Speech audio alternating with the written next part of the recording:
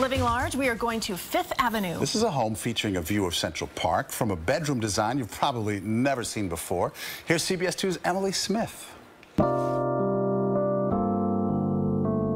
On Fifth Avenue, you'll find a pre-war co-op. Sotheby's Nikki Field gave us the tour of the Penthouse. It's a very classic home. Large windows, oak floors, and wood-burning fireplaces make you feel right at home. Let's come into the heartbeat of the home, which is this extraordinary dining room. A butler's pantry brings you into the kitchen. Follow the brick road and we'll take you into this very welcoming, warm, copper-coated kitchen. Look at the spices.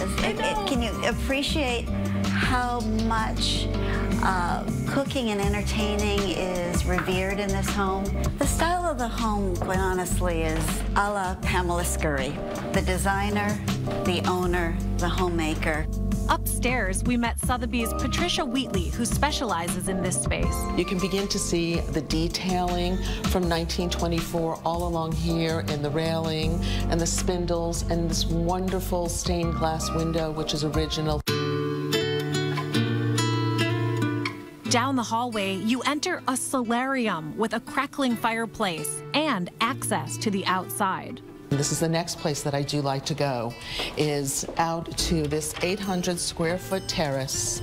It's the best of Central Park looking south. Now to the master bedroom. The master bedroom is not what you would expect of most of Manhattan's master bedrooms. We walk through here into the bedroom. Look at this. And this is the conservatory. It is a window upon Manhattan like no other. People come in here and they just go, wow, I cannot believe it. It's perfect for flowers and plants, including a real lemon tree. How many rooms would you say have a dining table and a bathtub? And it worked.